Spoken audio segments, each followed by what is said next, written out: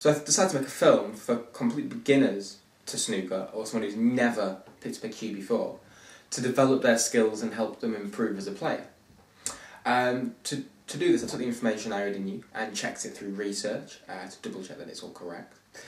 Before of course coming on set, I had to fill out a risk assessment to make sure it was safe, there was no harm to anyone. This is not just me on set, it's also a friend of mine called Amelia, who did some of the movement with the camera work.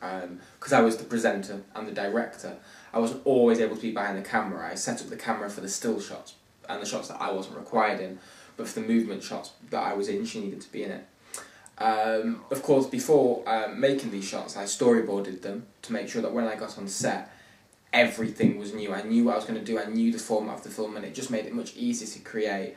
And when I was on set, these shots were logged. One thing I discussed in my treatment was some constraints I may have on the production. Lighting was one of them.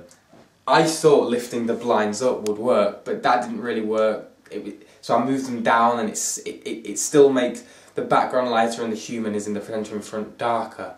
So I kind of had to combat that actually on set. It's a constraint I tried tackling, it didn't work, and it's something I found quite difficult.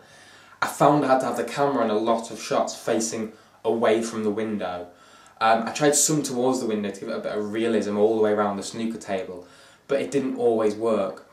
As well with some of the close-up shots, because the balls were all different colours against the green table, the focus was sometimes a bit out, and I had to play around with the focus, so I had to slightly adjust some of the shots to the storyboard that I'd created. I'm just finishing editing now, I've been editing all week, putting it all together.